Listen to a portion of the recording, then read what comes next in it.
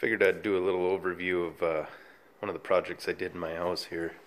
Here's a closet, and we have a stairway behind the tree.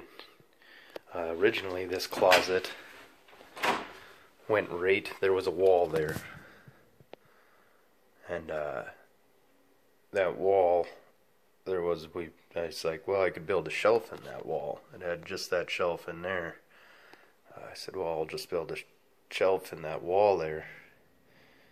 And then I got to thinking, well, I know there's extra space behind there. I have all the wiring and the heat and all the plumbing diagrams for this house. So I knew that was all open space.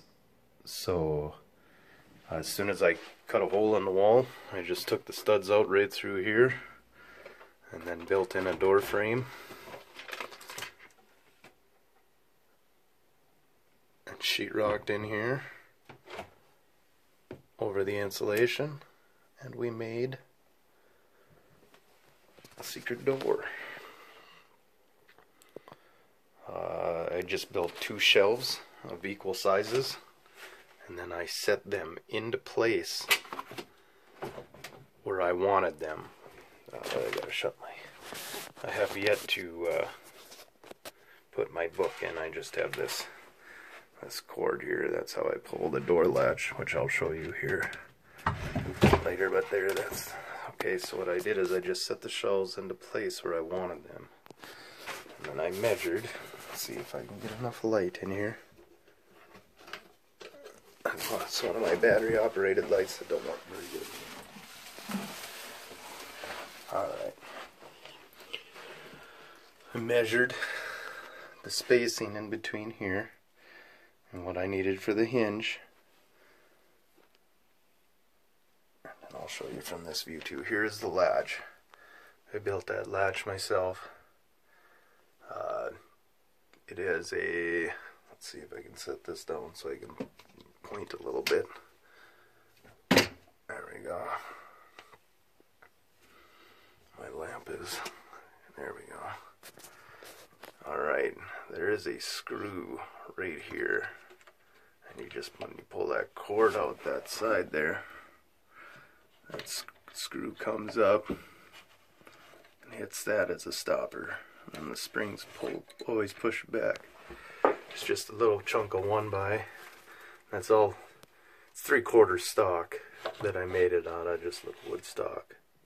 And it comes up, hits right there, and you just pull down on your cord and it goes in. That's that cord that runs through the hole. The other door is held in place by this door. It's just got the trim board that we beefed up and glued in and screwed in. But here's the hinges from the other side. There's just the spacing board, hinges.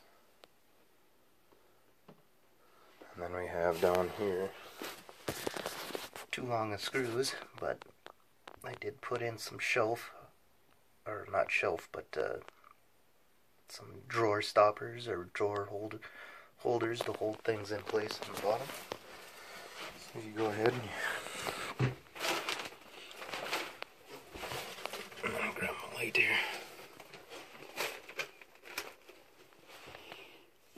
Go ahead and shutter. That's the one door. It's got the trim board on it. And then this door comes in. I pull my little cord. Bang. Now it's latched in.